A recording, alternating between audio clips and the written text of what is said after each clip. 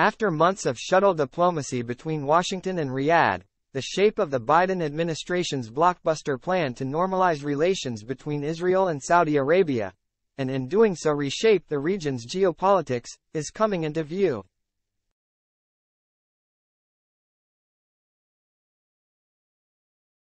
So are the obstacles. There's a rapprochement underway, President Joe Biden said at the end of July.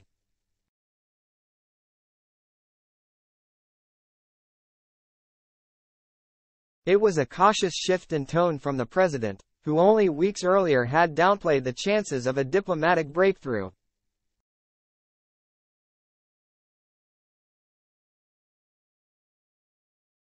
The terms are complex. Saudi Arabia would open formal relations with Israel, bringing hopes that other Muslim nations would follow suit.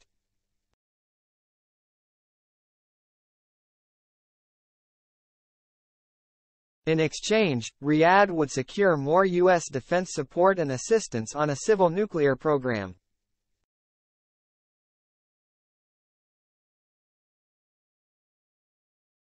The kingdom would also want Israel to make concessions on the Palestinians' aspirations for statehood.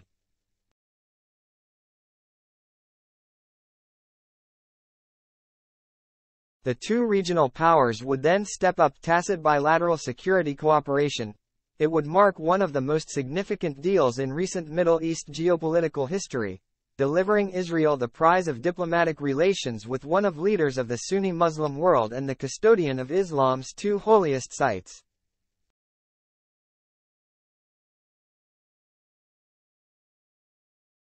For Biden, it would constitute a foreign policy victory just as he intensifies his bid for re-election in 2024.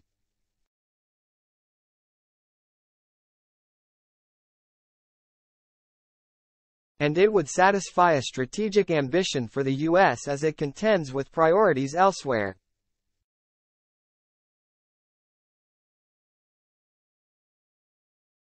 Creating a lasting peace between Israel and its Arab neighbors has bedeviled American presidents for more than half a century, but also became signature foreign policy achievements for many of Biden's predecessors.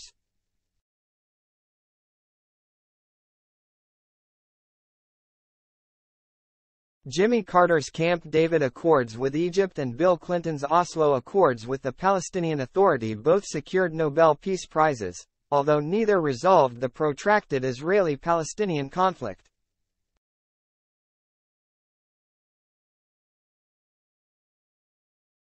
Donald Trump's Abraham Accords with the United Arab Emirates and Bahrain are frequently touted even by his critics as a significant diplomatic achievement.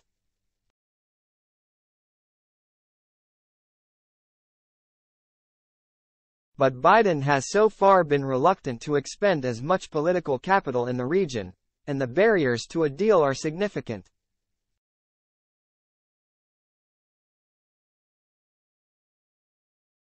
A more holistic and cohesive Middle East that is more peaceful is very good for the U.S., which wants to spend its time, money and efforts elsewhere, especially long-term, countering China, and short-term countering Russia and supporting Ukraine, said Jonathan Panikoff, head of the Scowcroft Middle East Security Initiative at the Atlantic Council think tank.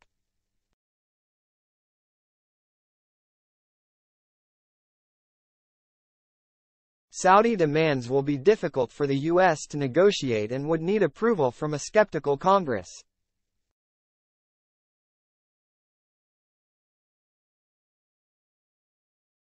Israel could be unwilling to give the concessions to Palestinians that Riyadh may seek.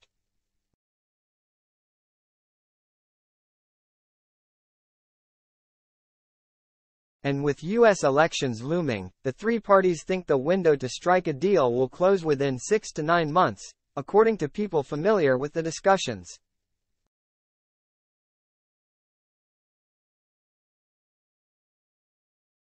Some sticking points have been plain for some time. Saudi Arabia has long stipulated that a Palestinian state would be a prerequisite for any deal, as it set out in its 2002 Arab Peace Initiative that offered recognition to Israel if it withdrew from occupied Arab lands.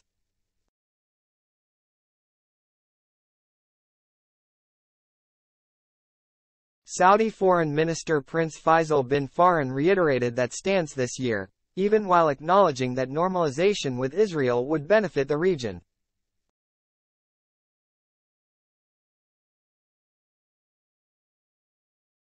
But some progress has been made after visits in June to the kingdom by both Biden's National Security Advisor Jake Sullivan and Secretary of State Antony Blinken.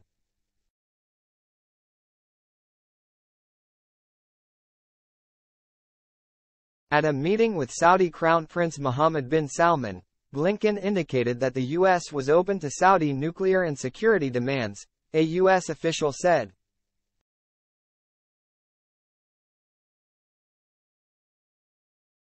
Blinken also spoke by phone shortly after the meeting with Israeli Prime Minister Benjamin Netanyahu.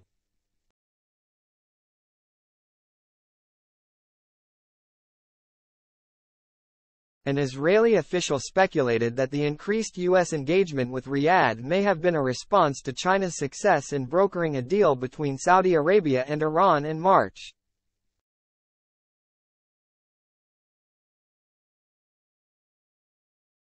"I do think the Saudis are going to be forced to make a choice between the US and China," the Israeli official said.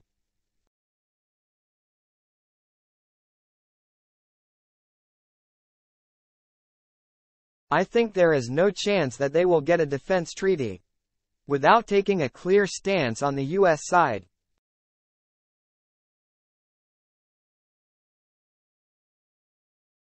Yet the Saudi-US portion of the deal would need to overcome some tricky details, as well as Congress's hostility to Riyadh following the Jamal Khashoggi murder in 2018 and recent decisions by the kingdom to slash oil production.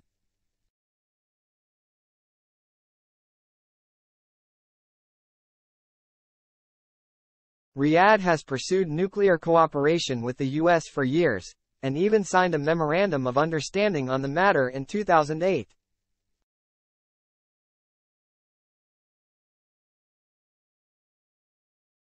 But progress stalled even during the Trump administration, when relations between Riyadh and Washington were warmer.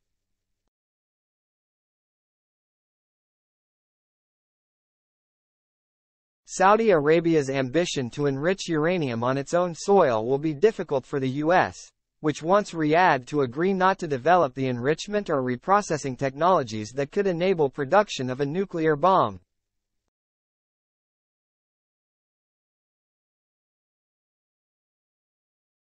It also wants Riyadh to sign an additional protocol with the UN's International Atomic Energy Agency, giving the watchdog more oversight of Saudi nuclear work.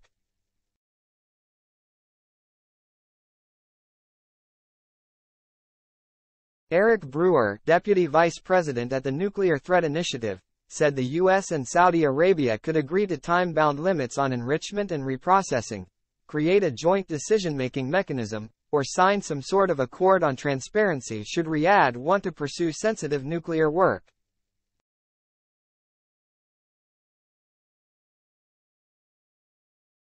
But Saudi Arabia's security demands will also be hard for the US to satisfy, especially Riyadh's desire for a pact with Washington that would guarantee US assistance if the kingdom came under attack.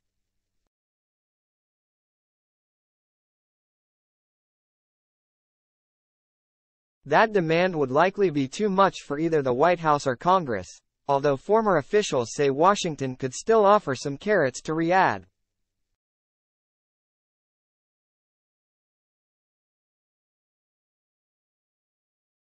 The U.S. has also committed to maintaining Israel's qualitative military edge, or advantage, in the region, which would need to be taken into account.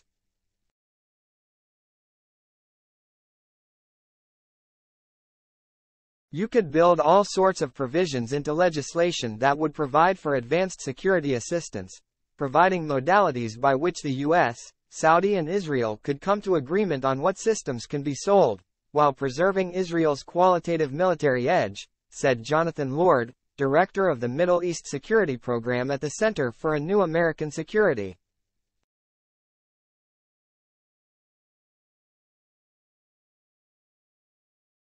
The deal between the US and the UAE offers an example of the difficulties.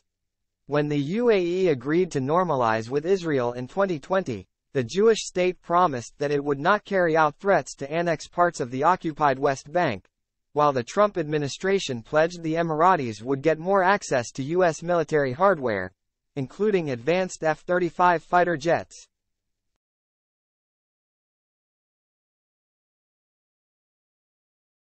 But talks between the US and UAE over the sale of F-35s have since stalled, with Washington worried about sensitive information being leaked to China, and Abu Dhabi frustrated by restrictions on the jet's use, people familiar with the discussion said.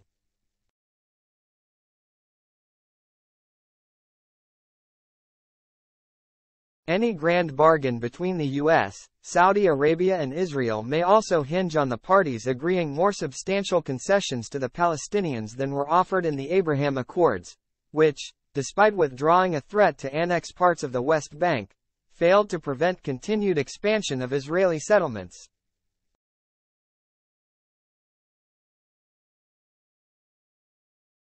Part of the X factor actually isn't in Washington, it's really in Jerusalem, said Lord.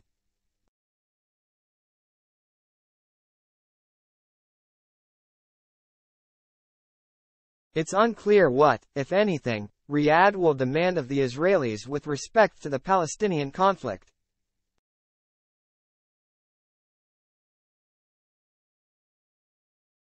People familiar with Saudi thinking said the kingdom believed Palestinian leaders, who are not party to the talks, needed to be more flexible with Israel, which could in turn allow the U.S. to pressure Israel into concessions for the Palestinians.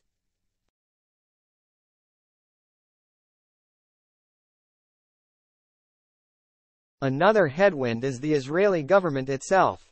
Netanyahu has never offered more than perfunctory support for Palestinian statehood, and has repeatedly said he would not allow any concessions that he deemed a threat to Israeli security.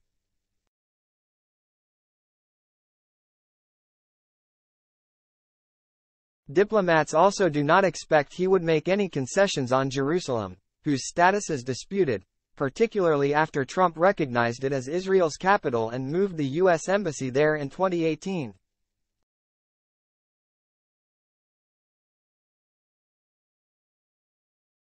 And while the U.S. might demand settlement freezes in occupied Palestinian territory, or land swaps, Israel's far-right-wing government, which includes cabinet-level Zionist settlers pressing for permanent annexation of the West Bank and expansion of settlements, is unlikely to agree.